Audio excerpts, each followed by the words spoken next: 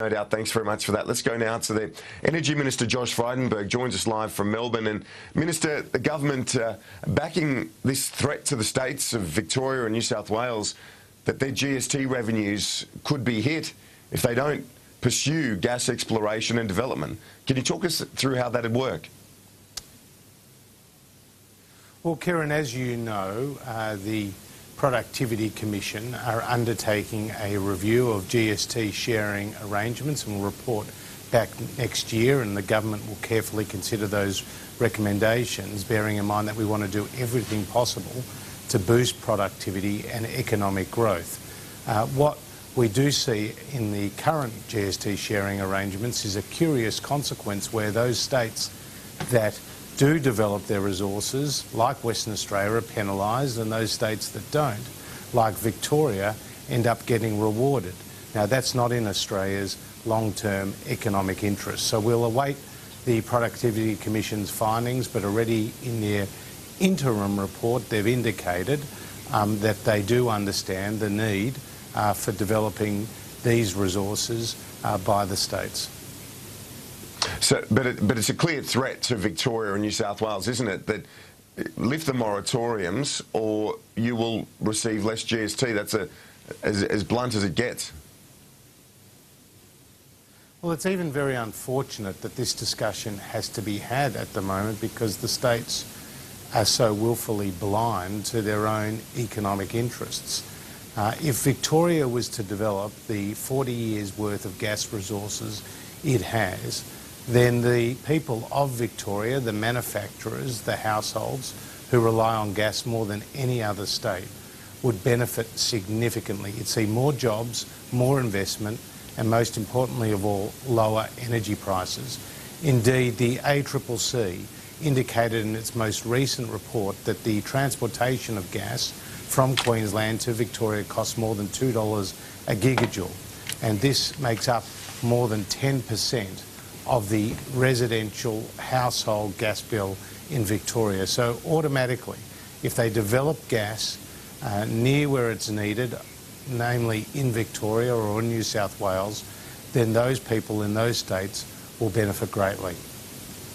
Does this diminish further, though, the independence of the states within our federal system, the fact that you're saying you develop these resources, which the states have carriage over and jurisdiction over, you develop these or you receive less GST revenue? This does diminish the independence of the states, doesn't it? Well, the states are just being mindlessly recalcitrant in blocking the development of their own gas resources. The Chief Scientist of Australia, Alan Finkel, in his most recent report on the energy system, makes it very clear that you can develop these gas resources on a case-by-case basis. You can do so in a scientifically sustainable way. That's what we've seen in the United States, where the public there are paying $3 to $4 a gigajoule, and the public here are paying 3 to 4 times as much, simply because in the United States they've had the shale gas revolution and the development of their gas resources, which has been a real boon to the manufacturing sector and to households and families. So the evidence is in. You can develop gas resources in a scientifically sustainable way. You just need a willing state government. I point out that in South Australia they're developing the gas resources, but in the states of Victoria, New South Wales and in the Northern Territory, they're sitting on huge resources which to this point are undeveloped. But it's not just a willing state government, is it? It's also willing landowners. You need the buy-in of the farmers in the farming community. Well, I've been encouraged in recent days by comments from the farming representative organisations that they are prepared to consider further development of these gas resources. You see, in the United States, the landowner owns the resource under the ground and is the great financial beneficiary of the development of those resources. In Queensland, farmers have been receiving tens of thousands of dollars for the development of their land for gas use, which has been able to complement the returns that they've got from selling their agricultural produce. It hasn't been the case in the southern states because the state governments there haven't helped make the economic case for developing these resources. The added problem you have in Victoria is that the existing gas developments are in the Gippsland Basin and in the Otway Basin, which are declining reserves.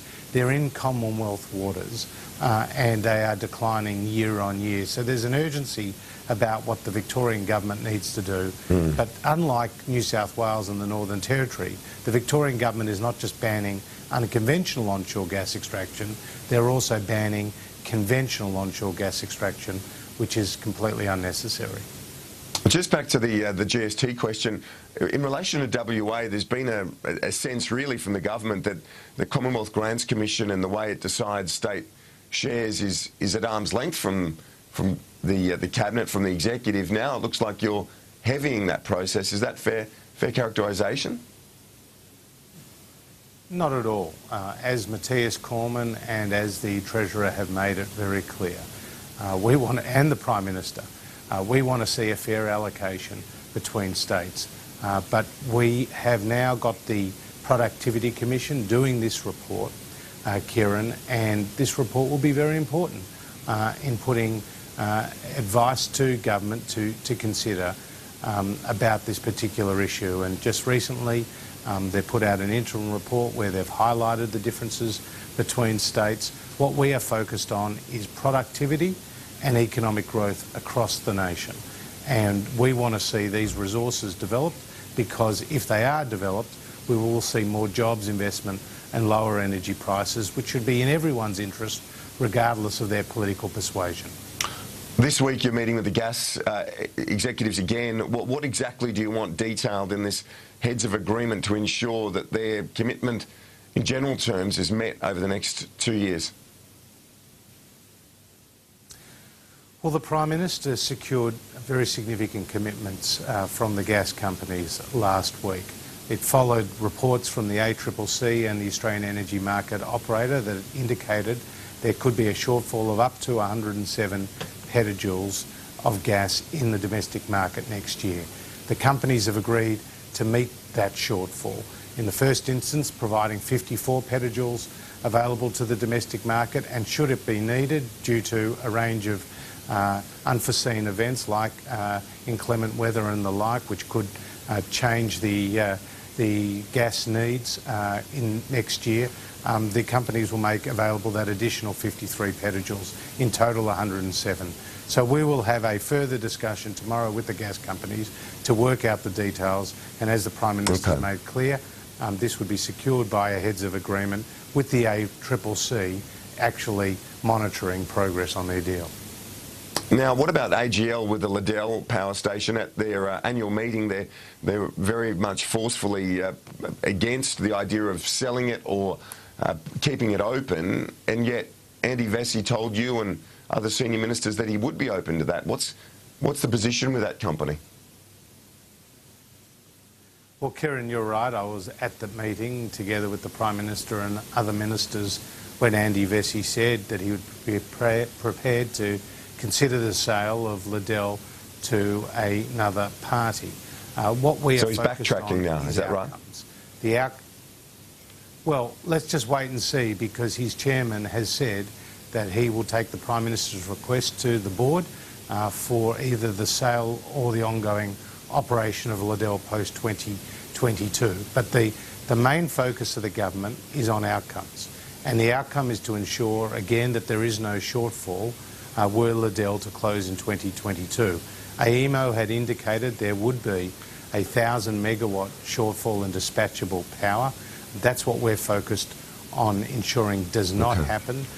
We'll wait and see what the company comes up with, but certainly the government is seeking to resolve the problems in the energy system that have been building for many years, which Bill Shorten and Mark Butler seem to be ignorant of. Minister, appreciate your time this morning, this Monday. Thanks for that. A quick